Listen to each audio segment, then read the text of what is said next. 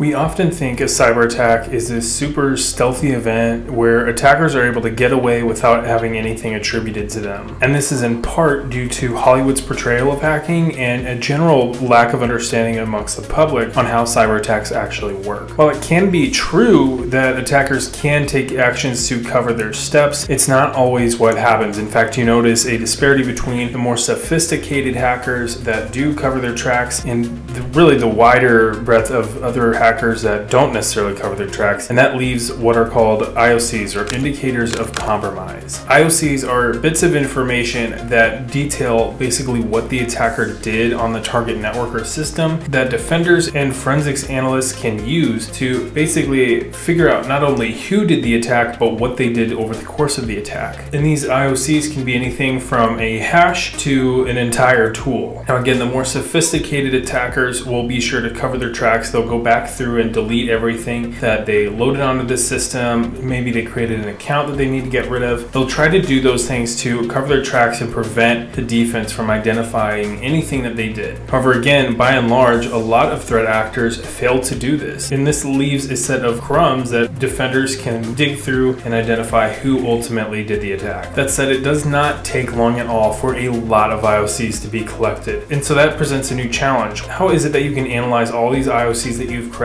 really put them in the proper context without really making a hash value your proof that a specific threat group is responsible for a cyber attack? AKA, what is the value of each IOC that you collect? Well, let's talk about the pyramid of pain and how it helps us do exactly that. How it helps us rank each IOC that we collect and identify what defenses can do to make offense much more difficult. This not only helps us understand the IOCs that we're collecting, but it also helps us understand the different actions that we can take to really disrupt cyber attacks either before they happen or even as they're happening. We'll also find out how the pyramid of pain tells us to hit the like button. Hit the like button. Okay, so what is the pyramid of pain? This is a concept developed in 2014 by David Bianco, and I've included a link to his article down in the video description if you want to continue to read more on the pyramid of pain. Basically, this graphically ranks the different IOCs that you'll encounter in the wild, from least valuable to most valuable. And they also overlay that with how much pain it causes attackers whenever you collect these IOCs and perform different actions with those IOCs. Again, from the bottom being trivial impact to the top being large impact on attackers. And we're going to talk more about that at every level. The pyramid of pain consists of 6 different layers: hash values, IP addresses, domain names, network host artifacts, tools, and TTPs, or tactics, techniques, and procedures. So let's start from the bottom and work our way up to the top.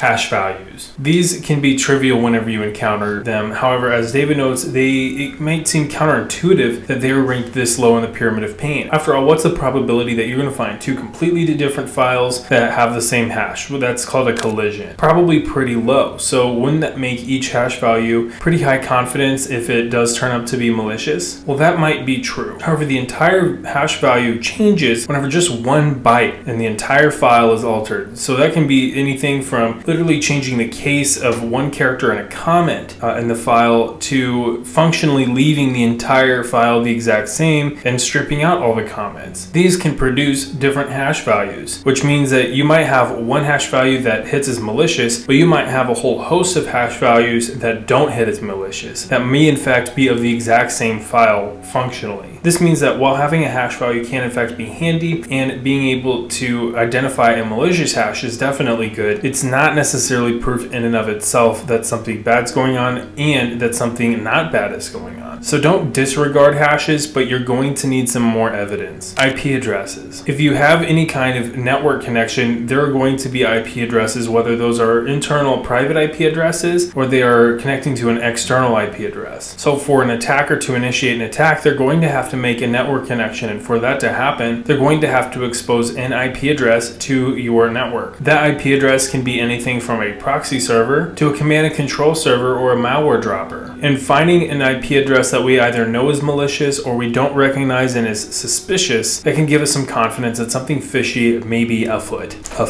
That said, they are also this low on the pyramid of pain because VPNs exist. Anybody can change the last IP address that hits the target network, and and it's pretty trivial. Either they can do this with Tor, they can do this with a commercial VPN, but they could even do this with a previously compromised IP address that they own. So kind of like hashes, an IP address isn't necessarily proof in and of itself that something bad is happening, but it certainly is good information to hold on to and collect and use later in your investigation. Just bear in mind that if the attacker is anything other than a script kiddie or worse, that probably is not their IP address, like their true IP address. Domain names. To disguise their external infrastructure, which could include again malware droppers or command and control servers or C2s, attackers may attempt to disguise a system with a domain name, and this can come in a number of forms. They could either deliberately try to knock off a commonly known domain, like let's say Facebook. They may try to knock off Facebook's domain name by changing the O's to zeros, or they may try to do other kinds of common misspellings like that, really in an effort to trick users to visiting that C2 and maybe having malware drop on their machine, or in an attempt to bypass filtering. Sometimes they'll have previously compromised a legitimate domain and might be hosting their C2 or other infrastructure in a subdomain on a legitimate web host. So what might look like legitimate traffic to a small business may in fact be malicious traffic. That small business doesn't really realize that their host has been compromised. These are a bit more challenging for attackers to change than just an IP address, because again, with an IP address you just change the VPN network you're on, but with this you're going to have to re-register with a DNS cache. You're going to have to maybe spend some money to get a domain name registered, and that can take some time and can be a little annoying. That said, it's absolutely possible for attackers to do this even for free, so it is really kind of medium-low on this pyramid. Network and host artifacts. This is where David shows that we're finally able to start annoying the hackers. I'm also going to borrow the example that he used in his blog because frankly I couldn't come up with a better one. This one made a lot of sense for me, so it'll probably make a lot of sense for you as well. Say a user is attempting to enumerate subdomains within a web host that you're hosting, and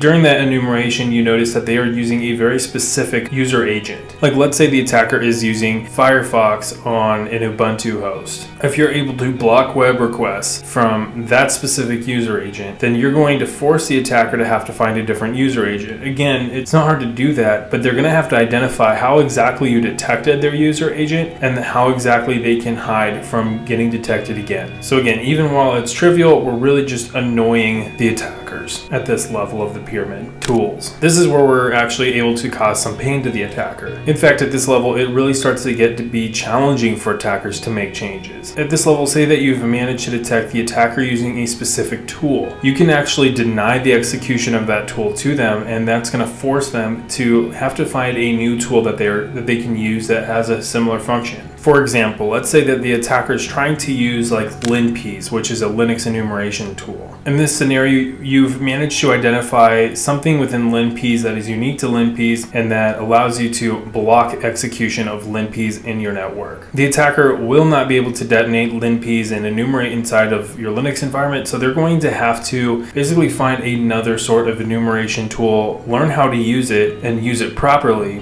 and then get it back onto the target system. That can be not only very annoying, but it can actually be pretty challenging, especially when you've denied a number of tools to them. They're going to have to identify other tools that perform similar function and train on them so that way they can be really strong enough on those tools that they're not going to get caught. But of course, by now they already realize that they're causing some noise. So you can carry this logic over to any other tool that they're using, and the more tools that you can block, the more common hacking tools that you can block, then the more pain that you are going to be causing attackers. That's really why this is really towards the top of the pyramid of pain, because it can be a real challenge, not only with just time and effort, but also with the time spent looking for the tool and trying to find a tool that performs a similar function. A lot of times attackers will reuse the same tools throughout attacks because they're comfortable with it and they know what the tool can do. So forcing them to go away from their areas of strength and confidence and really seek out tools that they're not so confident in, you might cause them to make additional mistakes. All the while, time is being lost. Tactics, techniques, techniques and procedures. We are now at the top of the pyramid of pain. And of course, this is where you can cause the most pain to attackers. So in the last level of the pyramid, we talked about changing what the attackers use. But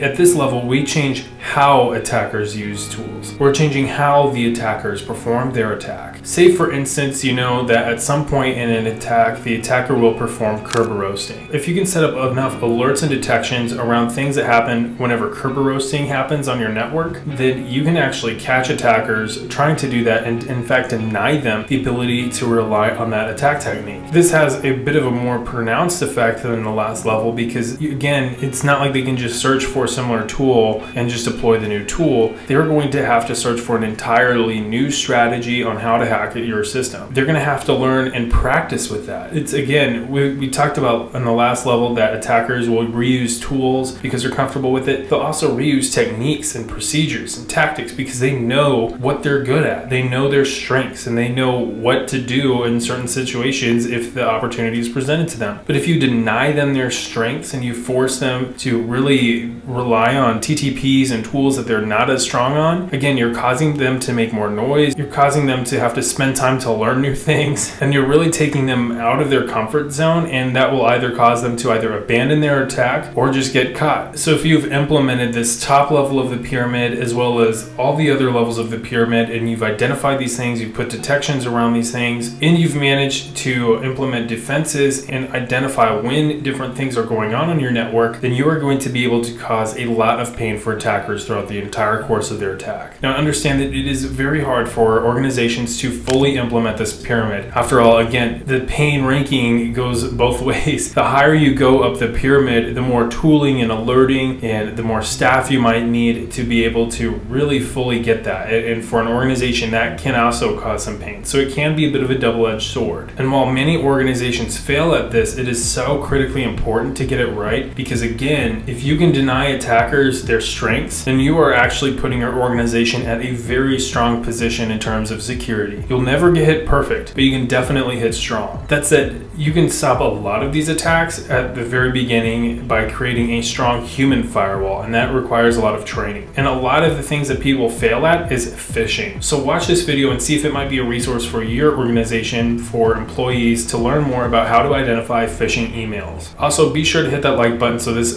video can hit new audiences, and subscribe for more videos like this. With all that, I'll see you all next time. Bye.